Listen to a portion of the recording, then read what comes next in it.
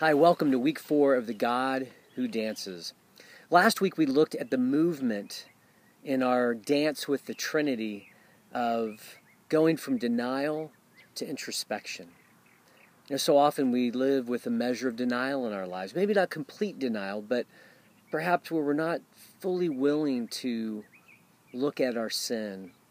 We're not completely willing to embrace our pain. And so we were challenged last week to engage in disciplines of confession and lament so that the love into which we are invited, the love of Father, Son, and Spirit, isn't just theory. It's not just a doctrine that we say we believe, but it is something that we are experiencing in the real conditions of our lives. And that happens as we open up through introspection. And now in this coming week, we're going to look at the movement of going from a place of numbness to intention, or a place where we sort of live on the surface and try to numb ourselves to the hard realities of life, to a place where we are living with intention and desire, because the Trinity lives with desire. They desire one another and they delight in one another, and they invite us to embrace that same desire and delight. And so part of what we'll be doing is looking at the nature of sin.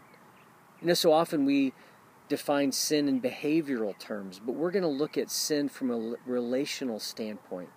In Ephesians 4, the Apostle Paul says that truth is in Jesus. And what we'll see is that truth is relational.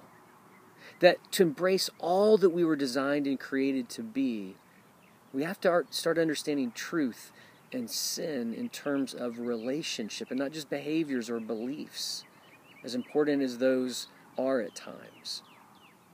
And so we're going to be looking at desire, and what does it mean to have our desire for God stirred and deepened and strengthened. Thomas Kelly, in his book, A Testament to Devotion, said this. He said, "Do you want to live in such an amazing divine presence that life is transformed and transfigured and transmuted into peace and power and glory and miracle? If you do, then you can.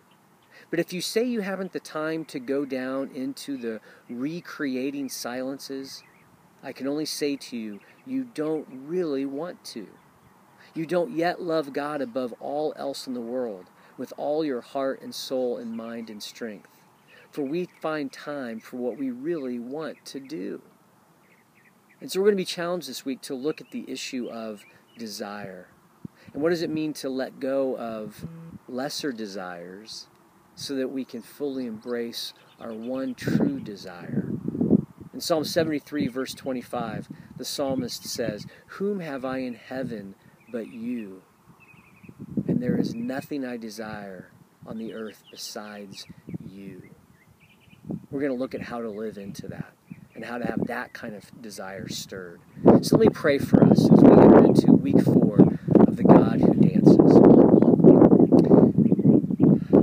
Well, Father, what a joy to think of you with the Son and with the Spirit in this dance of delight, of desire, as you're preferring one another and delighting in one another and desiring, and you invite us to live with that same kind of desire. And so, Father, this week, may we understand a bit more about the nature of sin and what it means to do life without you, so that we might be invigorated and inspired to walk into deepening intimacy with you. Give us strength, Father, this week, and courage to let go of numbness, that we might move toward intention and desire. And I pray all this in the name of the Father, the Son, and the Spirit. Amen.